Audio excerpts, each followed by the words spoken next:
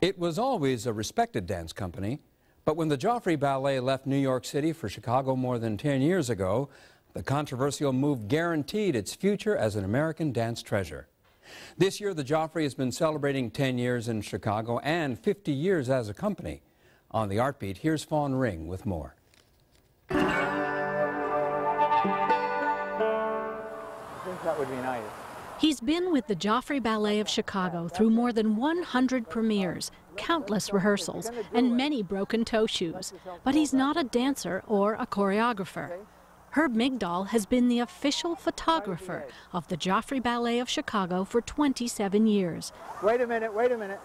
But calling him a mere documentarian doesn't do his role justice.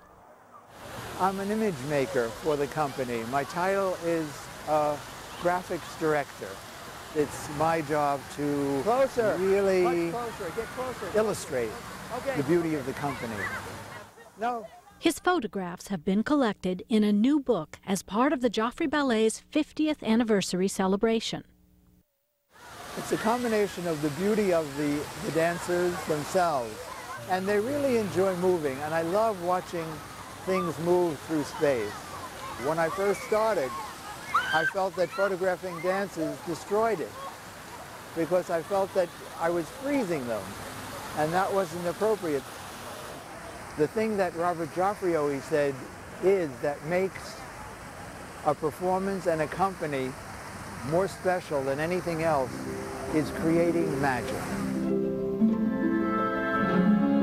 The magic of the Joffrey Ballet lies in its lush traditional dances. But it's also known for thought-provoking 20th century classics and groundbreaking original modern works. Robert Joffrey and Gerald Arpino launched the Joffrey Ballet in 1956. They dreamed of creating a classical dance company with a uniquely American sensibility. Unlike other small companies at the time that were performing reduced versions of the classics, the Joffrey immediately set itself apart by touring with all original work. We started with a station wagon and a U-Haul trailer. And we started canvassing the entire United States. We danced in every small high school, every Baptist church, with the dream and the hope that one day we would capture the American audiences to the great company.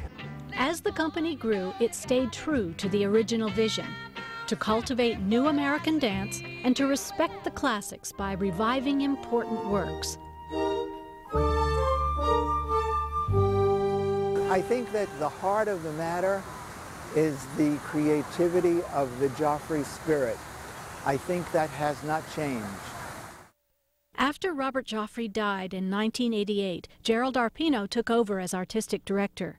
But he had little time to choreograph. Much of his energy went to dealing with the troupe's growing financial woes. Oh, that's beautiful. The company went through another major change in 1995 when it uprooted from its longtime home in New York and moved here to Chicago. It's fair to say the past 10 years have not been easy, but the Joffrey's financial situation has stabilized and Chicago has embraced the company. Okay, ready. Somehow in coming to Chicago, things changed because we suddenly became the company that we always had the potential to be. One indication that it was a good move is that Arpino choreographed again in 2003 for the first time since Robert Joffrey's death, tackling a subject very much in the news, the death penalty. And the company reintroduced some of its masterpieces, including Nijinsky's Rite of Spring. Most of the day-to-day artistic duties now fall to Cameron Baisden and Adam Skloot. But at 77, Gerald Arpino is still very much in the picture. It's his company, and he wants to know that it's being run the way he wants it. His comfort level is really being in the studios with the dancers, with his ballets. That's where he's the most at home. That's where his relationship with the dancers is. I think whenever Arpino is choreographing, He's totally in love. He is totally in love with his choreographing, and he's in love with the dancer that he's working with. Now, as Arpino and his dancers celebrate 50 years as a company and 10 years in Chicago, they are excited about the future and can look back on their history with pride. So many wonderful things have happened to the company since it came to Chicago. That was something that really Arpino wanted. He felt that he had such good support here, and he was right. And wonderful things have happened.